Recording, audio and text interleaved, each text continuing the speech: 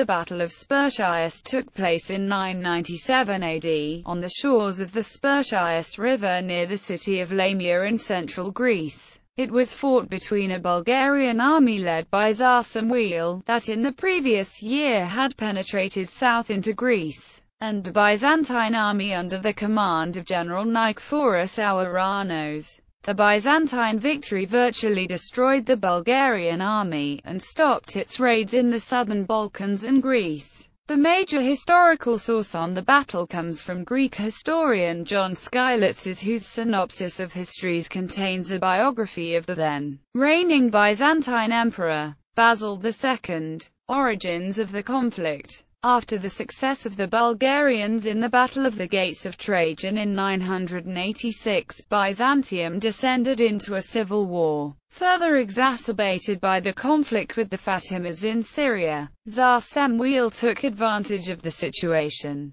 He managed to seize many castles in the surroundings of Byzantium's second-largest city, Thessalonica. In 991 the Byzantines managed to capture Rome of Bulgaria, but this did not stop Samuil, who was now de facto the only emperor of Bulgaria. In 996 Samuil defeated the forces of the Strategos of Thessalonica and marched to the south, eventually threatening Larissa and Corinth. The battle. On his way back he met a Byzantine army on the opposite side of the Spercheios River, led by the domestic of the west, Nikephoros Ouranos. Basil II had appointed Ouranos commander of all Balkan and Greek territories of the Byzantine Empire, and gave him a large army to defeat the Bulgarians. He followed the Bulgarian army and confronted it after the Bulgarians went through the Thermopylae Pass on the river of Spercheios.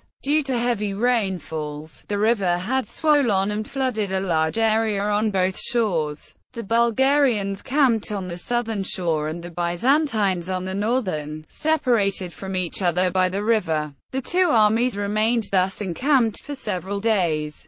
Samuil was confident that the Byzantines could not cross, and neglected taking measures to protect his camp. Ouranos, however, sought and found a ford, leading his army across during the night, and attacking the Bulgarians at dawn. The Bulgarians were not able to put up effective resistance, and the larger part of their army was destroyed and captured. Samuil himself was wounded, and he and his son Gavril Radomir evaded capture by feigning death among the bodies of their slain soldiers, while around 12,000 of their men were said to be captured. After nightfall they set off to Bulgaria, and in the Pindus Mountains gathered what was left of their army. Due to the difficult 400 kilometers journey to Ohrid, his arm heeled at an angle of 140 degrees. According to Yahya of Antioch, Nikephoros Ouranos returned to Constantinople with 1,000 heads of Bulgarian soldiers and 12,000 captives. Aftermath. The battle was a major defeat of the Bulgarian army. At first Samuil showed readiness for negotiations, but upon the news of the death of Bulgaria's official ruler Roman in prison, he proclaimed himself as sole legitimate Tsar and continued the war. Although Samuil initially managed to recover, the Byzantines decisively took the lead in the war. In 1014 they decisively defeated the Bulgarians and conquered the country. According to Skylitzes, the victory was entirely Ouranos' achievement, and Basil II is credited with little besides appointing him to the office of domesticos.